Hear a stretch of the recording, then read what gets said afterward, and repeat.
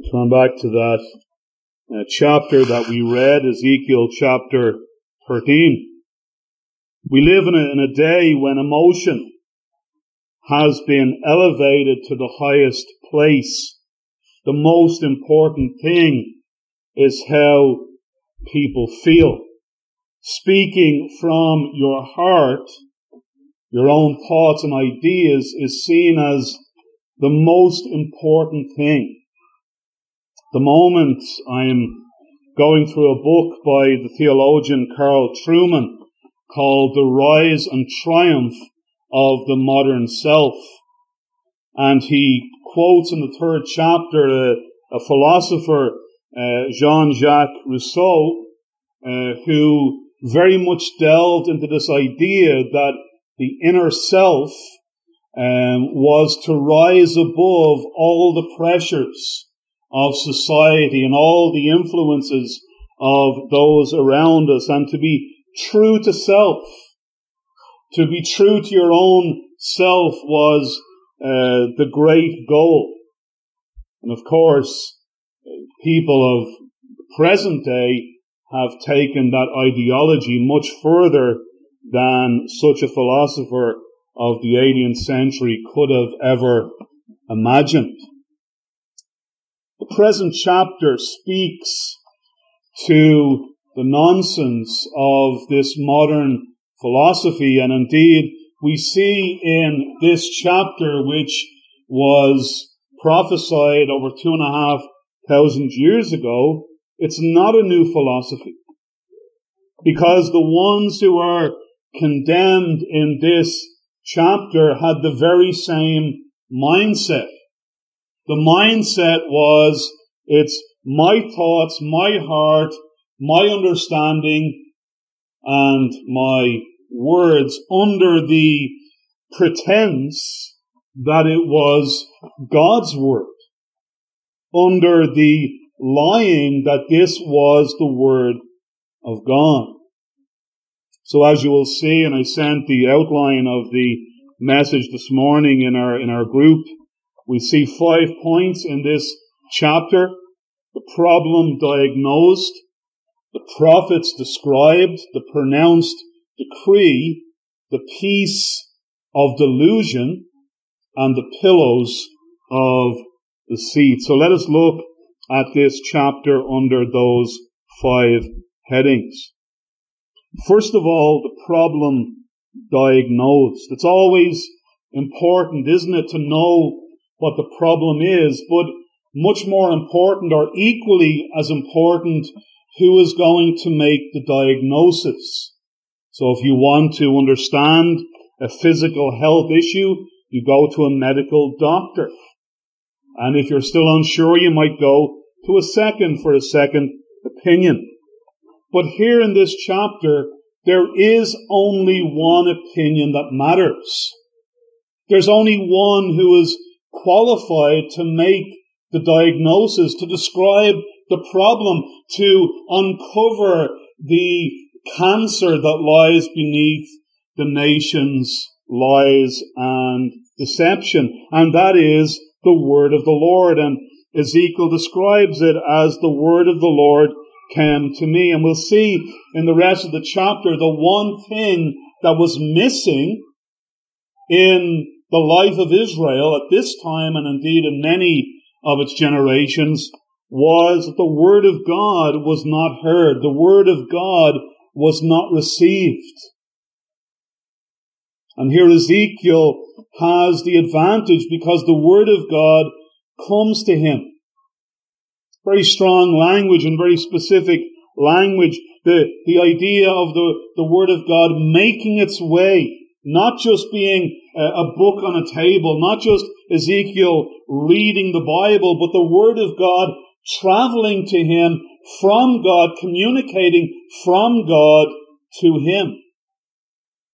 And therefore, Ezekiel is supremely qualified, eminently qualified to speak to the real problem that existed in his day and that led to the Babylonian captivity and the judgment of God giving the people over to the Chaldeans. But then who does it concern? Son of man, verse 2. Prophesy against the prophets of Israel that prophesy. Notice Ezekiel's ministry is to be, at least in this sense, a negative ministry. He is to preach against the prophets of Israel.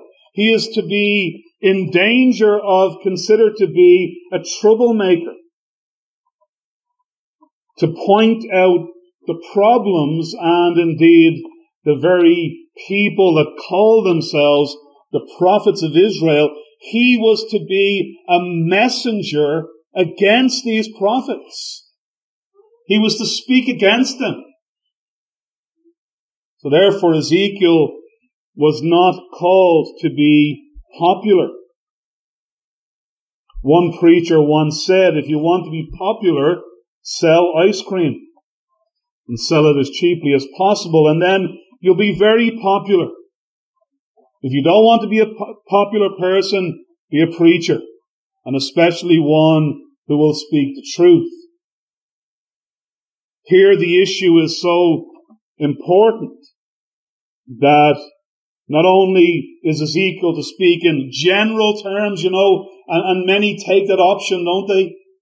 They see the problems that exist in the church, but they don't want to, it's sort of the boys' club mentality. They don't want to address the issues. They want to be popular. They don't want people to say negative things about them.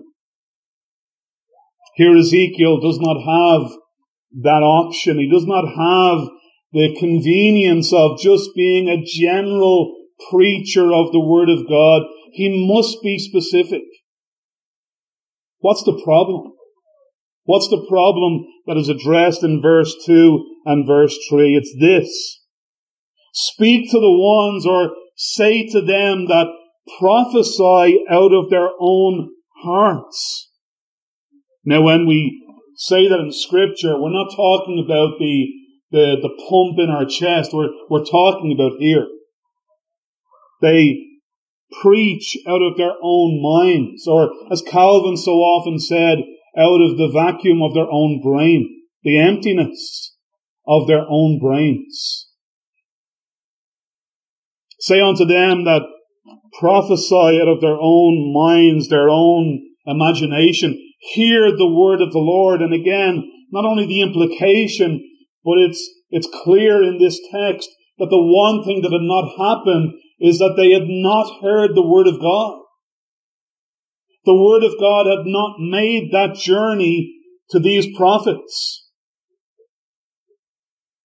And therefore, for the first time, they're to hear the word of the Lord. Thus saith the Lord God, woe to the foolish prophet. So Ezekiel has the protection that this is not his preaching. It is God speaking. And when we're going to be unpopular, we need this protection. We need at least to know that we have one on our side. That we have one who will say, well done, thou good and faithful servant. And that is the Lord. These are they that follow their own spirit and have seen nothing. They are either completely deceived themselves, or they are, frankly, just deceivers, and probably both. They follow their own spirit. This is the spirit of today, isn't it? This is the spirit of the age. Following your own desires, your own heart, your own mind, what you think is right. As it says earlier in the Scriptures, that each one done according to their own ways. Every man walked in his own path. This is the great problem. And this problem has never changed. It's still the same. Yes, it's taken time to get where we are in this generation, but as we said in the introduction, The foundations for it are not only in the 18th century, but all the way back to the Garden of Eden. Because when Adam and Eve chose to disobey God, they followed their own heart. They followed their own mind. What it says that Eve saw it looked good and it was beneficial to give knowledge. Therefore, she went with her feelings. She went with her understanding. It's never changed. In fact, the only thing that keeps this problem back is the Word of God. I think our sister Cynthia gave the illustration of the escalator during the week.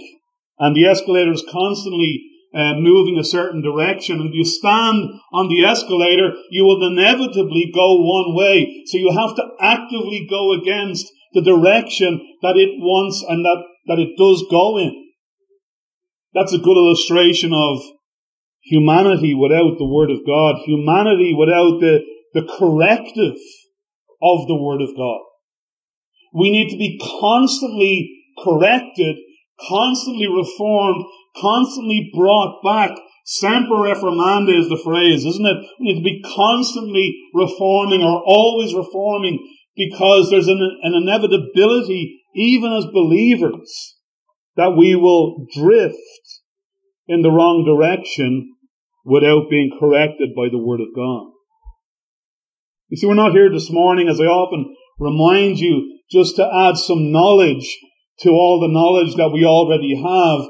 We have come here this morning because we need correction. That's what 2 Timothy says. The Word of God is able to correct and to rebuke and to reprove and to exhort and so on. We need that constant work of the Word of God. So this is the problem diagnosed. But then, secondly, the prophets described. In verse 3, they are called foolish prophets. What an oxymoron. What an apparent contradiction. I mean, a prophet is meant to be, by the very name, to be filled with wisdom, the Word of God, and understanding to teach others.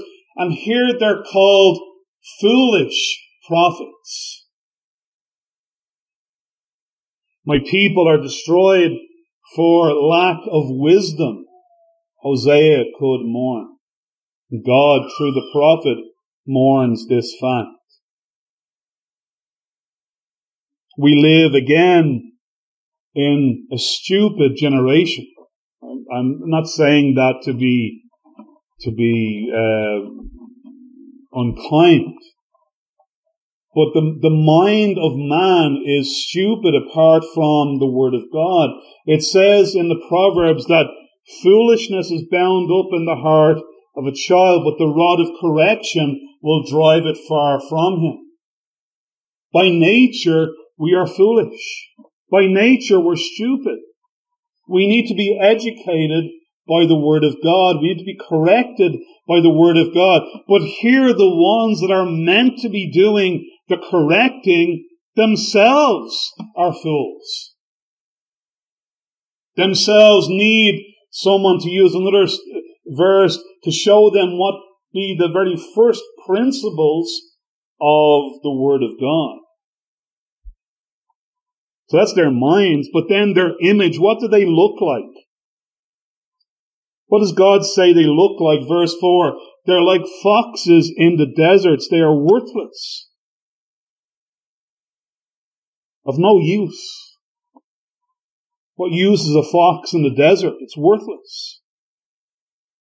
We see their failings in verse 5. Their worthlessness goes on from the image to the action, or the lack of action thereof. Ye have not gone into the gaps, neither made a hedge for the house of Israel. So you haven't filled in the gaps where the danger is. You've not made up the hedge, the protection for the house of Israel to stand in the battle in the day of the Lord. They'd become useless. I remember many years ago going to a Church of Ireland not too far from here, probably about 25 years ago, and the minister stood up. It was a certain time of the year, and the minister stood up to speak. And his message was on the secret ingredient of Christianity. And as he went on, I hoped that he would get to the point where he would say it's Christ. But when it came to the punchline of the sermon, and he's going to give what the secret ingredient of Christianity is, his answer was this: living by the precepts of the Ten Commandments. A useless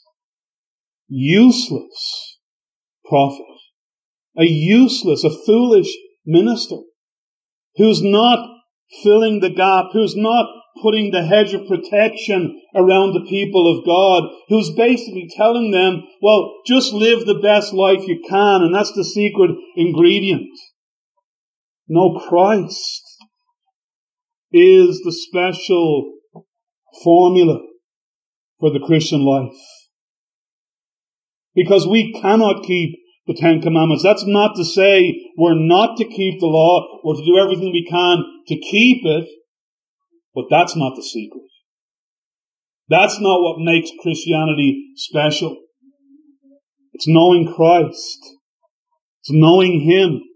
It's knowing Him as my Lord and Savior. It's knowing that no matter how many times I fail, He is my King. He is my Lord. He is my Savior. And these ones back in Ezekiel's day had no message, had no protection for the people, had no usefulness in their ministry.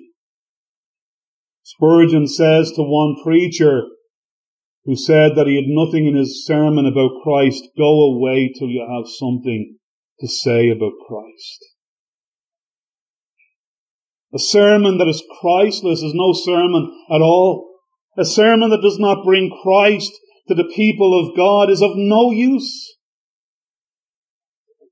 You see, the problem of the liberal ministers today is not just that they're a bit dodgy in certain areas.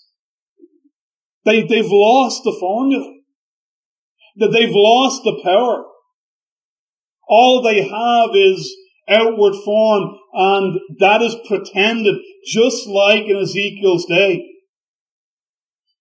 Lying messages, lying prophecies based upon deceit and deception. And that's why the prophet speaks of their character in verses 6 and 7. Look at their character.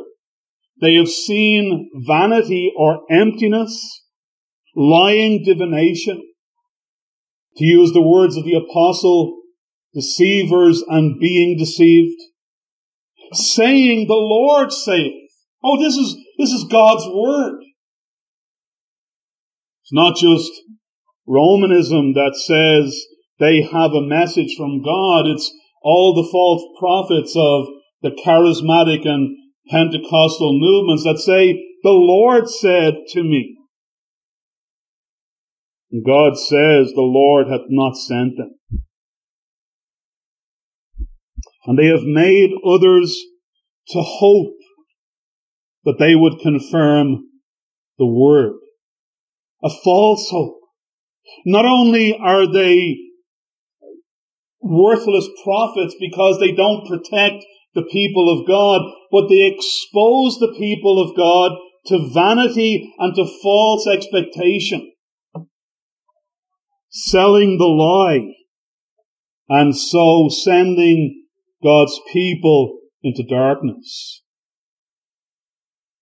Have ye not seen a vain vision, verse 7 says, and have ye not spoken by a lying divination? Here it takes the form of just like in a courtroom situation where they're being put under examination. Is this not true? Is this not the case? Whereas ye say, the Lord saith it, albeit I have not spoken. You see, there can't be two truths. Ezekiel is either right or the foolish prophets are right. Both can't be right. Truth can only be one. They are lying pretenders, using and abusing others for their own ends. This is their character.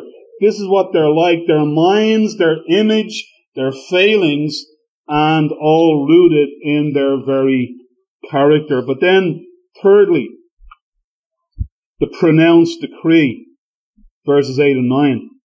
The pronounced decree. Therefore, thus saith the Lord, and here we have the reason for the decree, ye have spoken vanity and seen lies. God is the God of truth. The Lord Jesus Christ could say, I am the way, the truth, and the life. And there can be no agreement between the truth and the lie, between the light and the darkness. One must expel and expose the other. The light, by its very nature, must expose the darkness, and the life must dominate over death. God decrees here judgment because of lies, but notice also God's resolve in this. Therefore, behold, I am against you, saith the Lord God.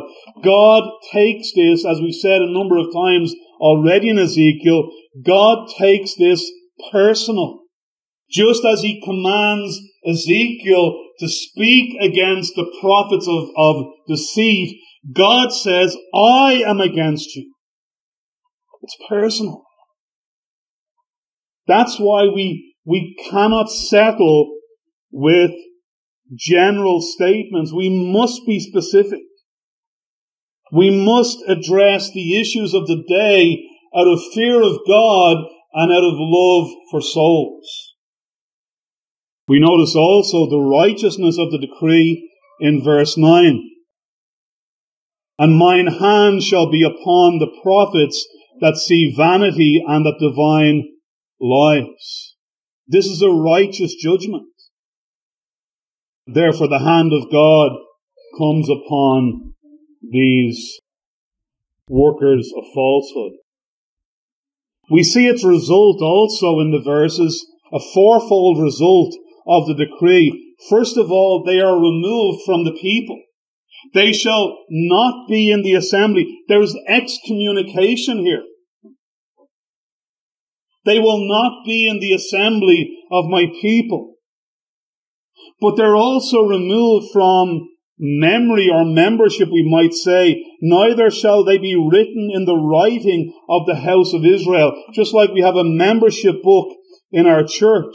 So God says they will no longer be written in the writing of the house of Israel. Their memory will be blotted out. They will not be remembered. And John Gill says, and quoting the Targum, that this would seem to suggest also the blotting out their names from the book of life, or the Lamb's book of life. Proverbs 10 verse 7 says, the memory of the just is blessed, but the name of the wicked shall rot. Removed from memory. They're also removed from the land. Neither shall they enter into the land of Israel. They will not return. Yes, captives will return, but it will not include this number. They will not be with the returning captives.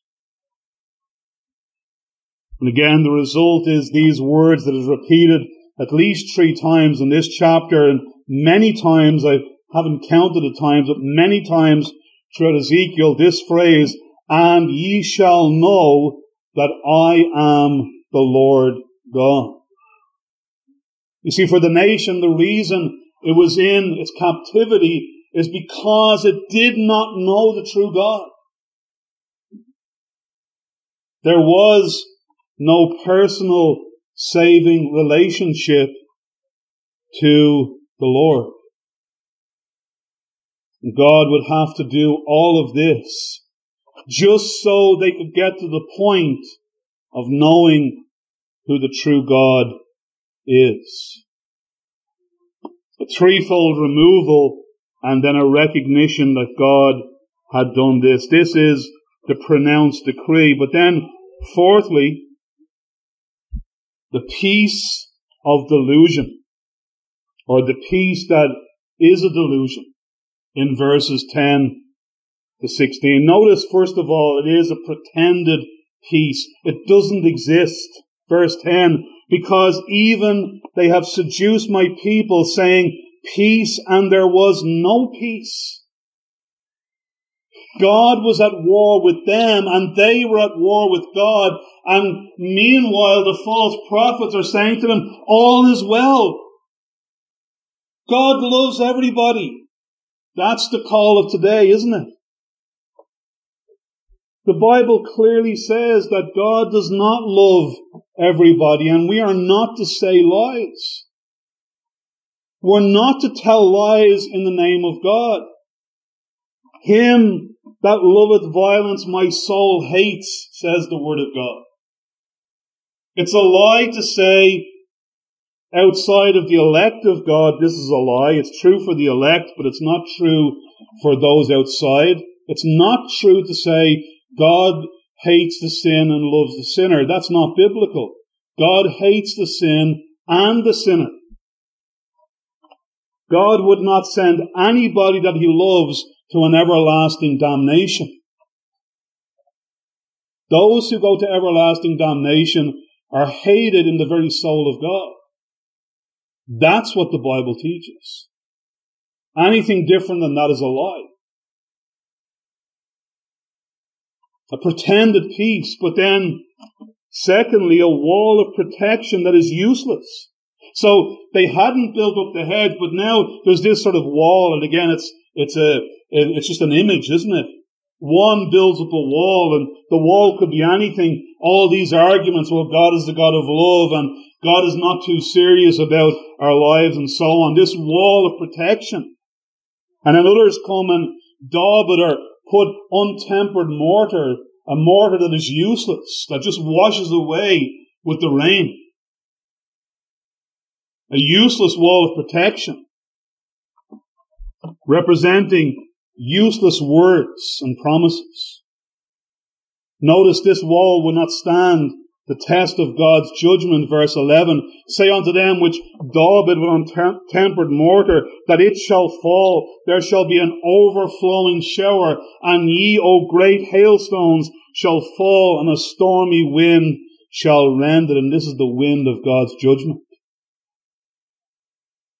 The lies spoken in the name of God will not stand the judgment of God. The shame that results, verse 12.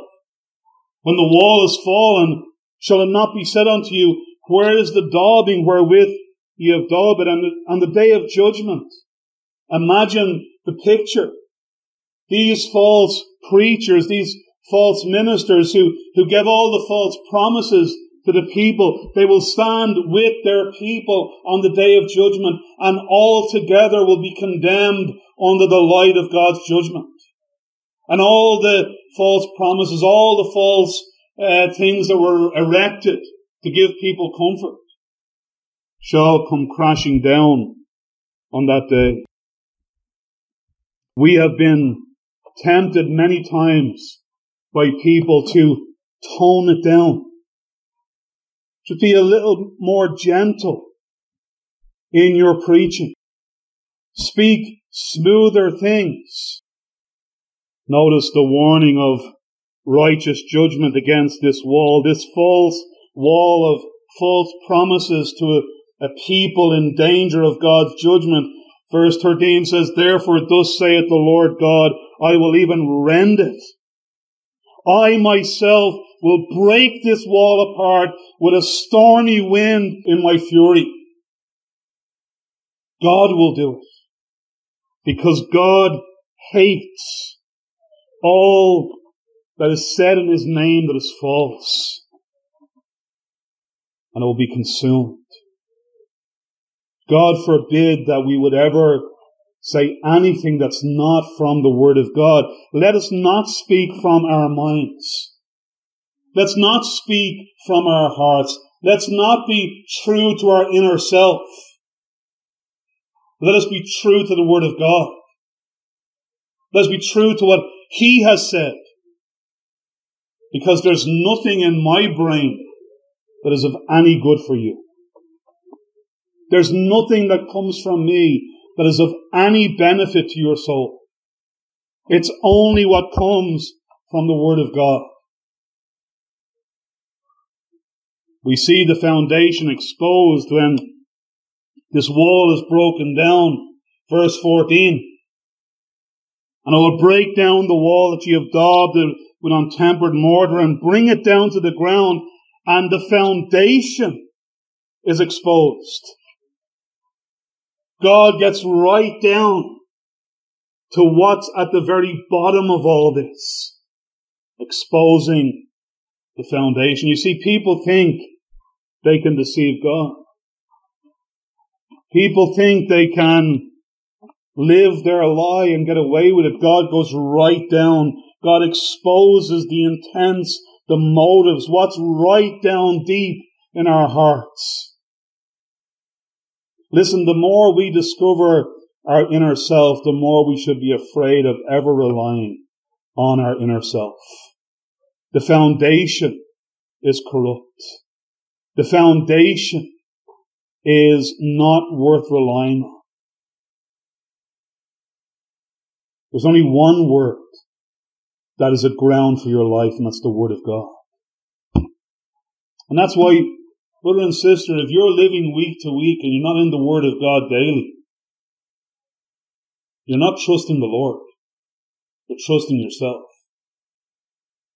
You must be in the Word of God daily. The level to which you're not in the Word of God shows the level to which you trust yourself. You've become just like the world. You say you're a Christian, you say you're evangelical, but you're not in the Word of God, therefore you're trusting in self. You see, the need today is not to come to a service where the Word of God is preached and we say, Amen.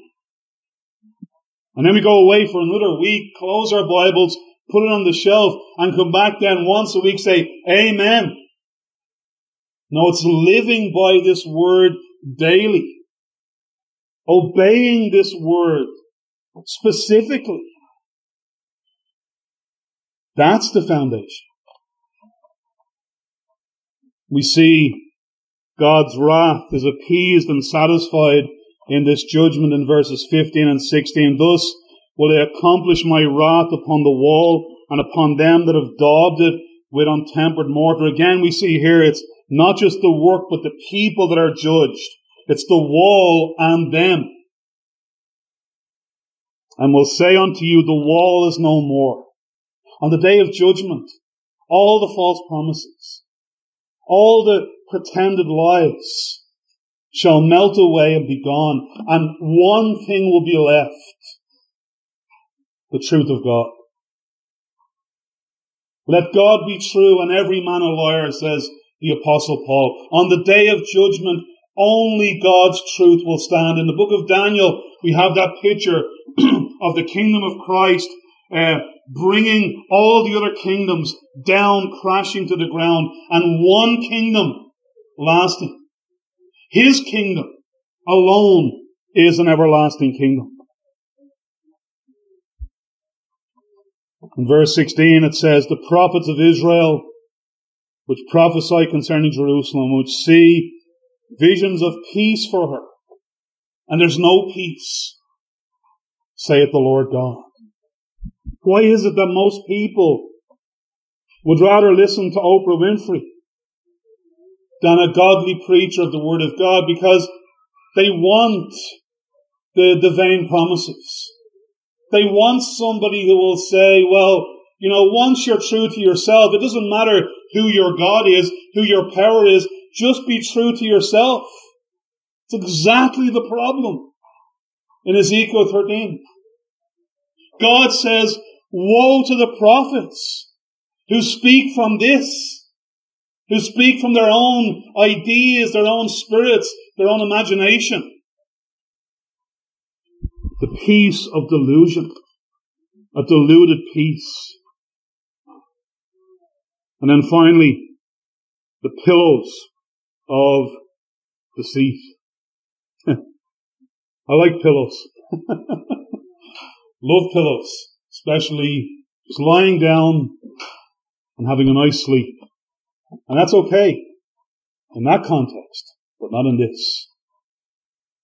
Pillows of deceit that enable people to rest to destruction are not good pillows. It's not a good rest. Ezekiel is told to be against the false female prophets. Here's another similarity with our present day, isn't there?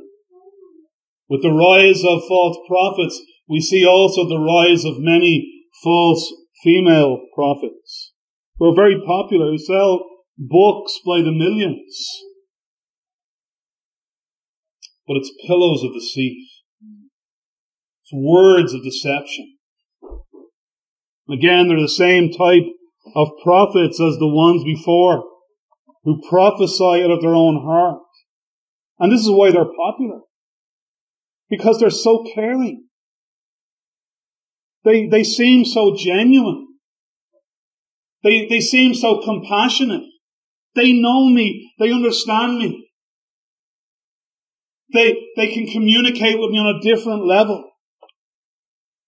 Pillows of deceit. Notice, he was to set his face against them. He was to preach against them. There can be no silence for God's servant in such a situation. We must preach.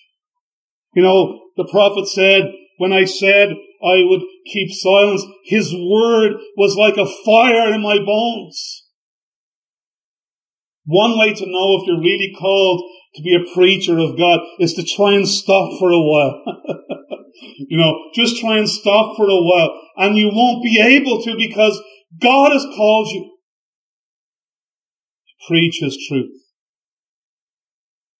Preach His word. It says in verse 18, they sew pillows to rest on so that people can sleep in their sin.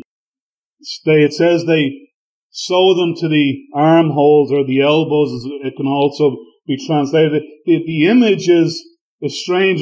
You're always ready for a rest. At a moment's notice, you can just lie down and sleep.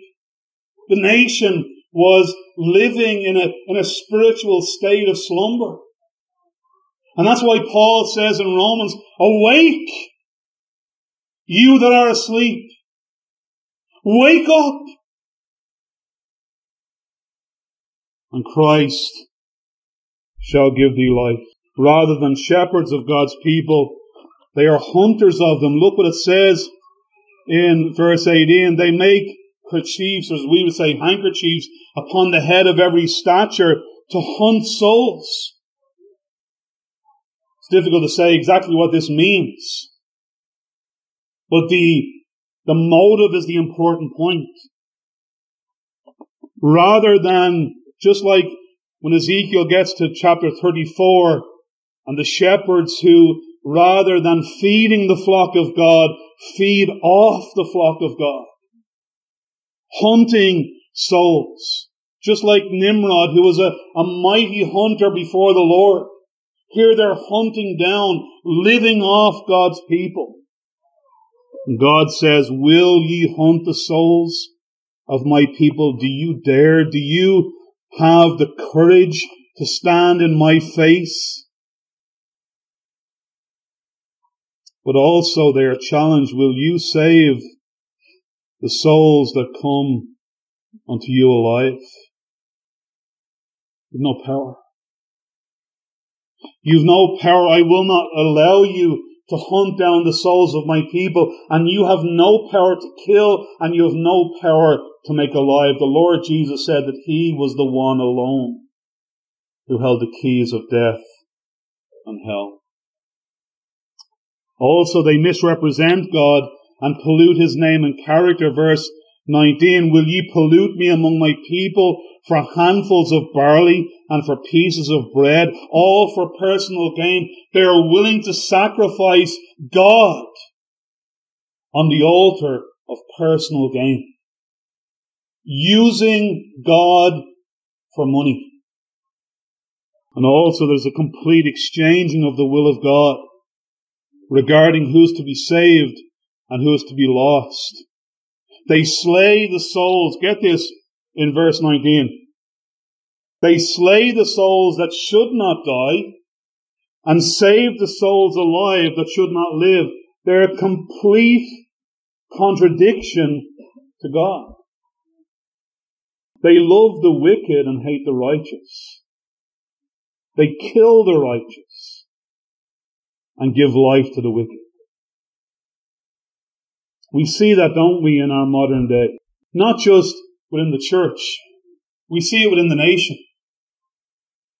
We see in abortion where the thousands by the year in this small country, thousands of unborn children are slaughtered every year in this country, while those who should at least never see the light of day out of a prison are released.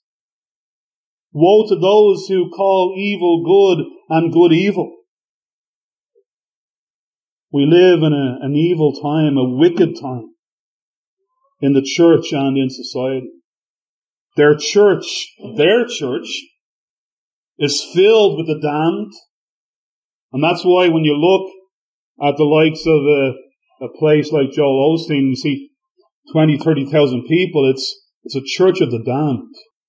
They're all going to hell together. Because anybody that could sit under that preaching is not a child of God. Anyone who thinks that's the word of God is not one of God's people, unless they repent. Their church is filled with the damned, and they condemn God's people. The means of this is deceit and deception. By your lying to my people that hear your lies. They are God's people officially, but not God's people in practice. The Lord's response in verse 20. It's a fixed response. Behold, thus saith the Lord God, behold, I am against your pillows, your false rest, your slumber of damnation. I am against these pillows wherewith you hunt the souls to make them fly. It's a fierce response. I will tear them from your arms. The idea is they're sold to them. They will be ripped off. All their pretended peace will be torn away from their flesh. Their rest would become the very means of their judgment. It's a freeing response, and will let souls go, even the souls that ye hunt to make them fly.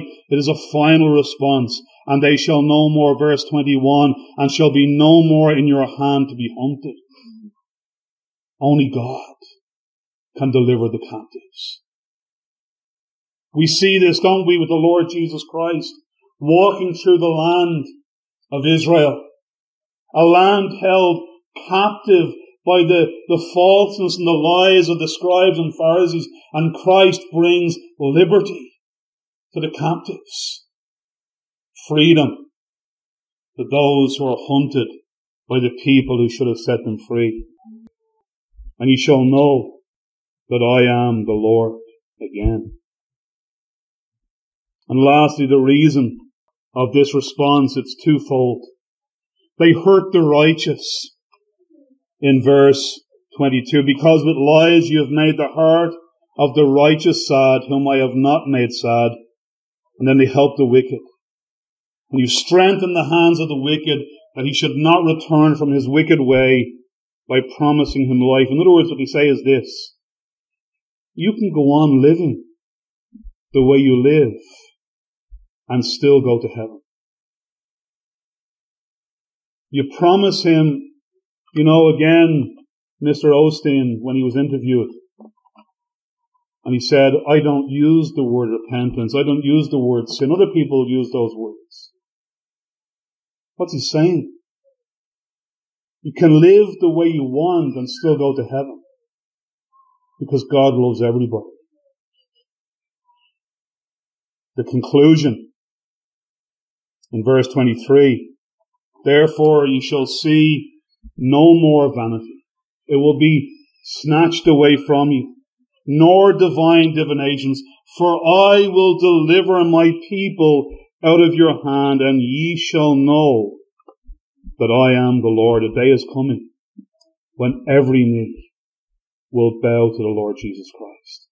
Every tongue shall confess, on the left and on the right, everyone, saved and damned, all will know that he is the Lord. Praise to his name that we today, by his grace, can say we know that he is the Lord. He is our Lord. This God is our God. He will be our guide even unto death. Amen. Amen. Let us sing together from that psalm again. Psalm 92 verses 12 to 15. Psalm 92 verses 12 to 15. But like the palm tree flourishing shall be the righteous one, he shall like to the cedar grow that is in Lebanon. Those that within the house of God are planted by his grace, they shall grow up and flourish all in our God's holy place. Psalm 92, singing verses 12 to 15. We'll stand to sing. Let's stand. But like the palm tree flourishing shall be the righteous one, he shall like to the cedar grow that is in Lebanon. Those that within the house of God are planted by his grace, they shall grow up and flourish all in our God's holy place. And in old age, when others fade, they fruit still forth shall bring.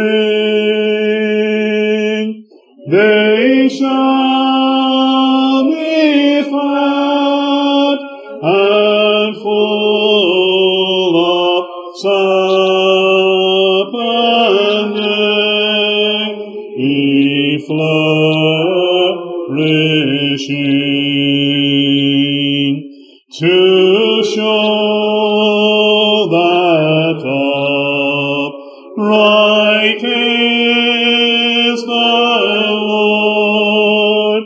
He is a rock to me, and he from all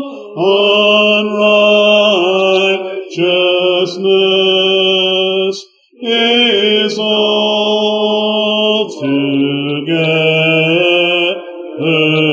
free. Let's pray. Father, we rejoice that in a day of lies, pretense, false hopes, that we have a righteous God, a God who is all holy and free of all deceit. And that, Lord, we can trust wholly and completely in all that you have said and all that you have done and all that you are. And that is why, Lord, we worship the King of glory, because he is the shepherd of our souls, the Saviour of our spirits, and the one who has made us free from the darkness of this world and delivered us from the enemies of our souls. Bless us now as we turn to the Lord's table. In Jesus' name. Amen. Amen.